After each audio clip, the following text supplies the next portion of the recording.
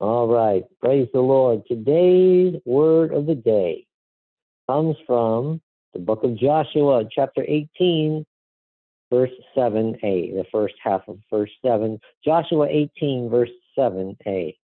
It says, "But the Levites have no part among you, for the priesthood of the Lord is their inheritance." Amen. Praise the Lord. "But the Levites have no part among you, for the priesthood of the Lord is their inheritance." Amen. Praise the Lord. All right. Well, this is a story where they were beginning to divide up the promised land after Joshua had led them into the promised land. They defeated Jericho and Ai and all these other places. And now it's time for each tribe to get their portion. And they're going to build cities, and they were going to have their work, and they were going to do all those things. But the Levites didn't get that.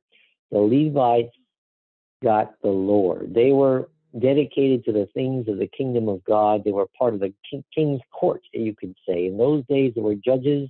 Later on, there were kings.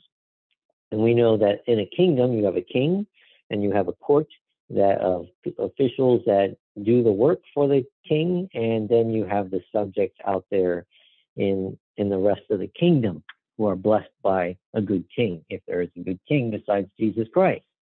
And so we see here the Levites, what a blessing. Rather than them getting houses and lands, their blessing was to work in the temple, to be in God's presence. God was their inheritance, is actually what it says in another part of the word. And so what a blessing it is to be able to be there in God's presence and doing the things of God.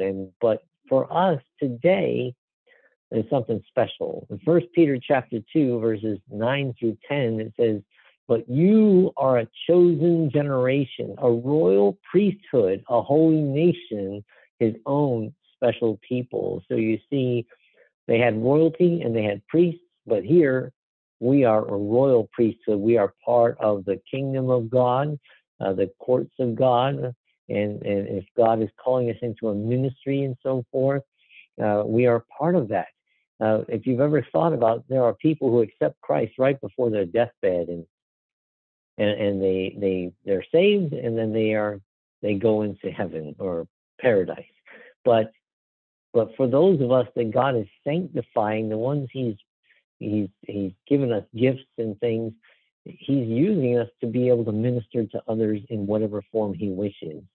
I should finish this verse. So again, we're a holy nation, his own special people, a royal priesthood, that you may proclaim the praises of him who called you out of darkness into his marvelous light. Amen. Praise the Lord. As we heard in that testimony or that prayer request of the person in Iran who was sharing with her family, God has also called us to talk about his goodness and share it with others one way or another. But once we're not a people, but now you are the people of God who had not obtained mercy, but now have obtained mercy. Praise the Lord, that's who we are. And so again, in 1 Peter 4, verse 10, "As each one has received a gift, minister it to one another as good stewards of the manifold grace of God." Amen. Praise the Lord. So he gives gifts to his children.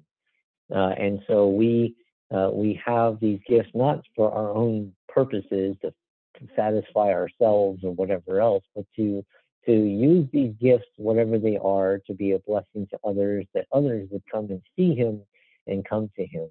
But what a blessing that we are that royal priesthood that the Levites were in those days, the ones whose inheritance is not about property and cars and all of that. It's about having God, the kingdom of God is our inheritance. We are part of his family. And of course, the king's family was in the palace, was in the good place. And so we too are like those Levites. Praise the Lord. And so, Heavenly Father, we thank you for that. We thank you that you are our inheritance. You really are our inheritance, and there is nothing better.